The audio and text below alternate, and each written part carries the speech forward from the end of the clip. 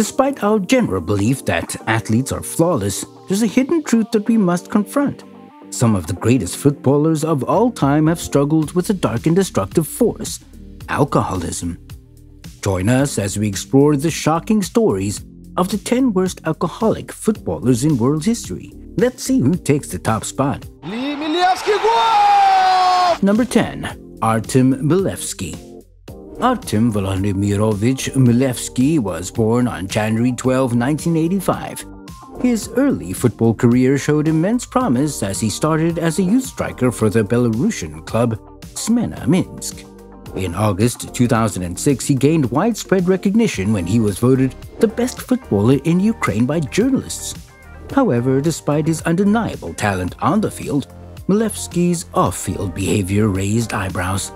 Throughout his career, he became infamous for his involvement in numerous drug, racing, and drinking scandals, creating a cloud of controversy that followed him from his time at Dynamo Kiev FC to his stint at the obscure Turkish club Gaziantepspor and later a relatively unknown Belarusian club. Number 9. Ladislav Kubala. A name etched in football history as one of the sport's greats, had his own battle with alcoholism. Born on June 10, 1927 in Budapest, Hungary, Kubala hailed from a humble background. His parents worked hard to make ends meet, with his mother laboring in a factory and his father toiling as a bricklayer. In 1949, as Hungary transformed into a socialist state, Kubala made a daring escape from his homeland. Leaving everything behind, he embarked on a treacherous journey, fleeing in the back of a truck to find a new life. Fate intervened, guiding him to Barcelona. Interestingly, he was initially meant to play for Real Madrid, but FC Barcelona officials managed to intercept him at the airport before their rivals could secure him. However, Kubala's arrival in Barcelona was anything but conventional.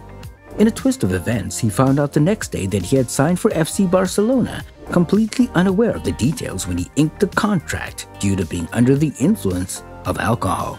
Nonetheless, Kubala would go on to become the first legendary player to shape the history of FC Barcelona, ushering in a golden age for the club. Number 8. Diego Armando Maradona. A name synonymous with football greats and controversy, remains one of the most iconic and polarizing figures in the sport's history. While he gained worldwide recognition for his incredible skills on the field, he also made headlines for his struggles with addiction. Born on October 30, 1960 to a poor family, Maradona's journey from the streets of Argentina to football stardom is the stuff of legends. At the tender age of 8, a keen-eyed talent scout spotted him playing in his neighborhood, marking the beginning of his illustrious professional career. However, fame and fortune came with a darker side as Maradona's ascent was marred by the use of cocaine and alcohol, starting in the mid-1980s and continuing until 2004. During his time at Barcelona, his drug usage began, and things escalated when he moved to Napoli, where his connections with the mafia deepened his addiction woes. The toll of his substance abuse was evident as he struggled with weight gain, leading to his transfer to a psychiatric clinic specializing in alcohol-related problems. In May 2007, Maradona made a public confession on Argentinian national television, declaring that he had quit drinking and had not used drugs for 2.5 years. Despite being hailed as one of the best footballers ever, Maradona's reputation became intertwined with his battles against cocaine and alcohol, overshadowing his incredible talents on the pitch. In his biography, he candidly admitted that his drinking habits affected his performance, and he believed he could have achieved even greater heights had he not indulged in excessive whiskey consumption. Unfortunately, the golden boy's life was marred by vices, and he lived life to the extreme until the very end. In November of last year, the world mourned the loss of the football legend. While no opiates were found in his body at the time of his passing, his struggles with addiction have left a lasting impact on his legacy. Number 7. Tony Adams. Born on October 10, 1966, he left a lasting impression on the football world as a dedicated player for Arsenal and the England national team. Playing as a centre-back for almost 22 years at Arsenal, Adams became an icon adored by fans. His contributions to the club were so significant that a statue in his honor was dedicated at the Emirates Stadium on December 9, 2011, alongside statues of Thierry Henry and Herbert Chapman. However, behind the glitz of his football career, Adams battled a fierce and damaging addiction to alcohol that began in the mid-80s. Reports of alcohol-fueled fights in nightclubs began to surface, signaling a troubled path ahead. The turning point came on May 6, 1990, when Adams was involved in a serious car crash. A blood test revealed that the level of alcohol in his system was more than 4 times the legal drink-drive limit. As a consequence, he was sentenced to 4 months in prison for drunken driving. Despite the setbacks, Adams took charge of his life and embarked on a journey of self-improvement. 6 years later, under the guidance of Arsenal manager Arsene Wenger, the club's practices and members' diets underwent a transformation. This reformation also extended to Adams' lifestyle, leading to significant positive changes. In the year 2000, Adams, having struggled with alcoholism and drug addiction, made a pivotal decision that would change the lives of countless athletes. He founded the Sporting Chance Clinic, a place dedicated to helping sportsmen and women battling drinking, drug, or gambling addictions. Through this foundation, Adams sought to use his experiences to support others on their journey to recovery. Number 6. Adriano. Adriano Leite Ribeiro, widely known as Adriano, emerged as a promising football talent born on February 17, 1982. His professional journey began in 1999 when he joined Flamengo's youth squad, quickly rising to the senior squad just 1 year later. A powerful striker, he earned recognition as one of the best in the world during the mid-2000s. At the young age of 18, he became a key member of the Brazil national team, touted as the long-term successor to the legendary Ronaldo. However, despite the glory of his footballing career, Adriano battled a myriad of personal demons. In a candid interview with Brazilian magazine R7 via Football Italia, he bravely admitted to suffering from depression and alcohol-related issues. The void left by the death of his father plunged him into a deep loneliness and sadness. Isolation in Italy, combined with the influence of negative company, led him to rely on alcohol as an escape. Adriano found temporary happiness in drinking, indulging in various types of alcoholic beverages, including wine, whiskey, vodka, and beer. Lots of beer. Despite his great performances for renowned clubs like Inter Milan and Parma, Adriano's personal struggles began to overshadow his brilliance on the field. Nightlife's glamour proved too enticing, and the trappings of fame, wealth, and power further fueled his downward spiral. The once powerful striker, heralded as the future of Brazilian football, found himself unable to realize his full potential. Eventually, Adriano returned to Brazil, but his once brilliant career had lost its luster. The journey that was meant to catapult him to the top of football's elite ended in disappointment. The tale of Adriano serves as a poignant reminder of the destructive forces that can encircle even the most gifted athletes, robbing them of the chance to fulfill their potential. Ahí hay lío en la barrera, atención al disparo. ¿Cómo le pegó Adriano? ¿Cómo le pegó Adriano? Impresionante arriba la escuadra. Number 5. Roman Shirokov. Roman Nikolaevich Shirokov, born on July 6, 1981, carved out a career in football that was overshadowed by his struggles with alcohol. Starting his journey at the CSKA Academy, Shirokov faced challenges due to his poor attitude, which affected his prospects as a rising football talent.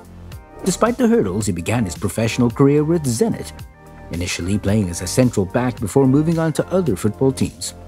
Hailing from Russia, Shirokov found himself on the list of drunk footballers, a disheartening but not uncommon occurrence. He became a representative of Russian football on the wrong side of the spectrum, battling alcohol-related issues that impacted his professional and personal life.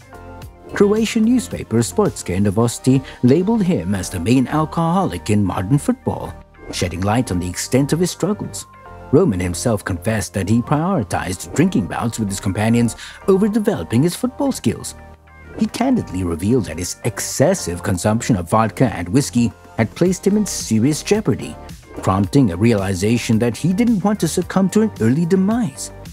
The disappointment he faced after leaving CSKA, coupled with the allure of alcohol, led him down a troubling path. He recounted spending 2 months wandering the country, immersed in alcohol-fueled escapades, unable to recall most of those dark moments. In a candid interview with Sport Express, he lamented that his battles with alcohol had cost him 4 precious years of his life. However, Roman Chirikov's story took a turn for the better when, at the age of 26, he decided to reclaim control of his life.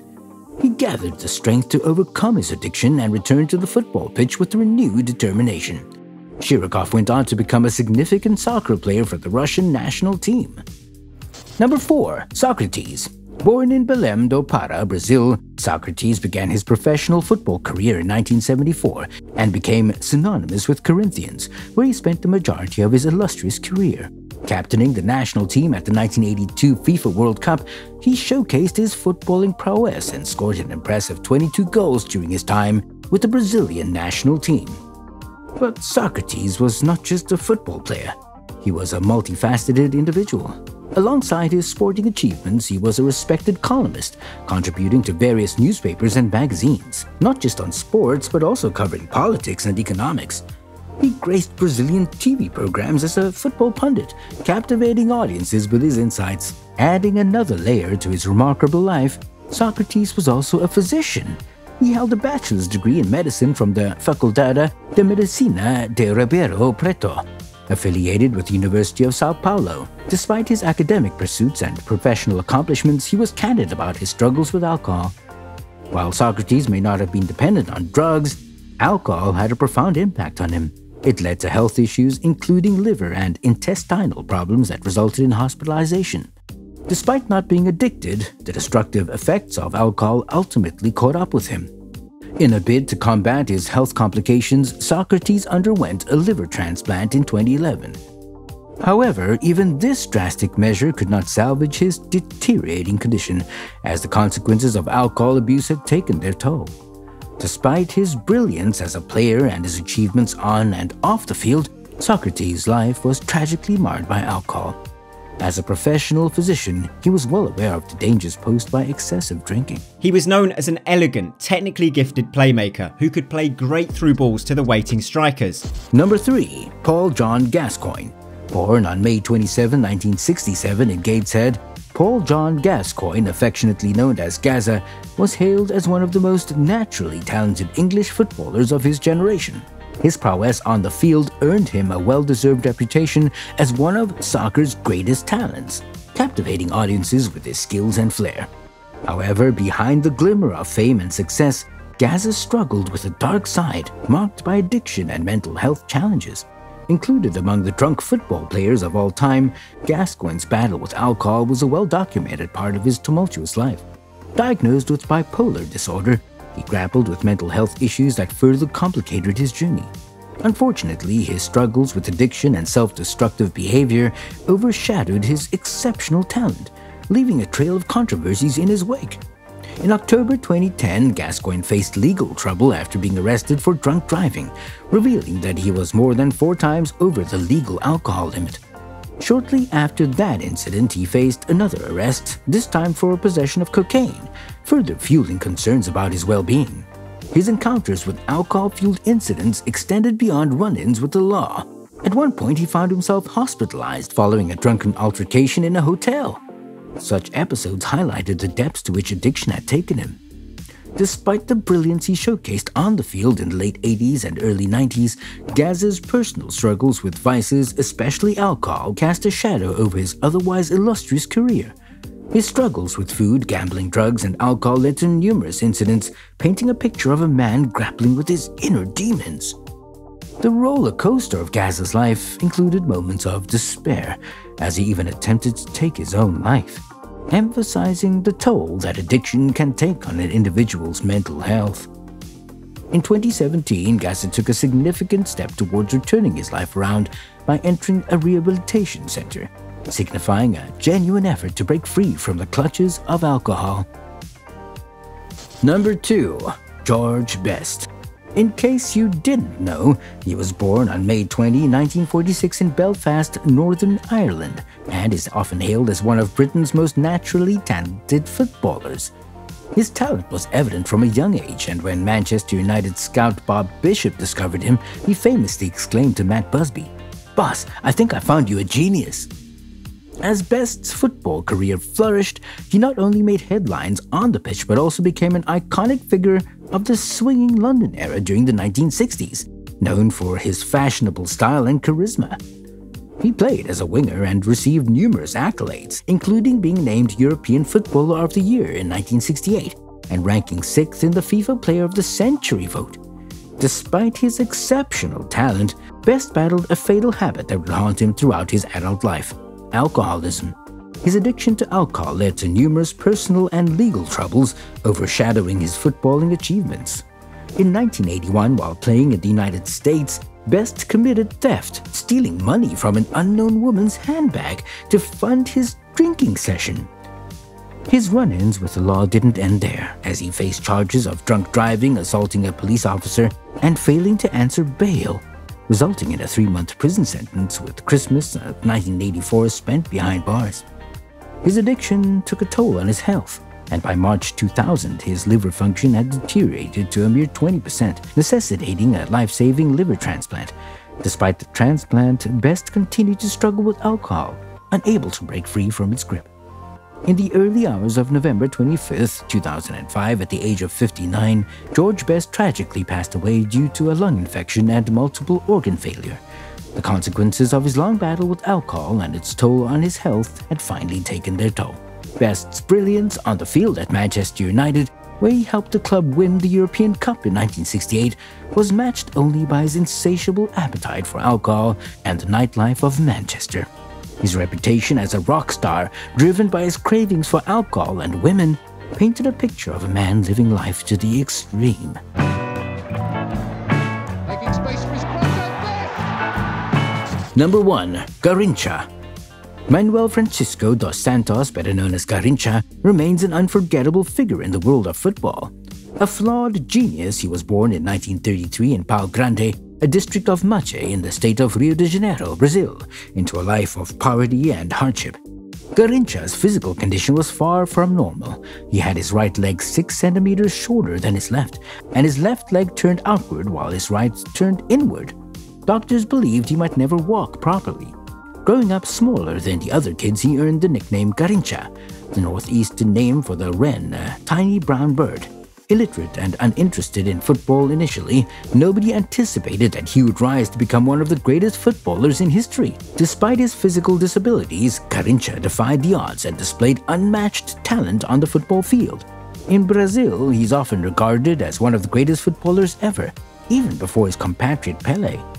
He was an essential part of the Brazilian national team that won the World Cup in 1958 and 1962. While his football career soared, his private life was plagued by recklessness and self-destructive behavior. He developed a penchant for alcohol, following in the footsteps of his alcoholic father. Garrincha's life became a chaotic mix of women and alcohol, overshadowing his footballing brilliance. Throughout his life, he was involved in numerous drunken car crashes, showcasing the destructive power of addiction. His personal life was marked by womanizing, and he left behind 14 children, a testament to his tumultuous relationships. Sadly, the man who was celebrated for his footballing prowess met a tragic end. Alcohol eventually took its toll, and Garrincha succumbed to liver disease in 1983 while in an alcoholic coma. His untimely death left a void in the hearts of football fans around the world. Don't forget to hit the like button and share this journey with your fellow football fans. Check out our channel for more fascinating content. Thank you for watching, and until next time, stay tuned.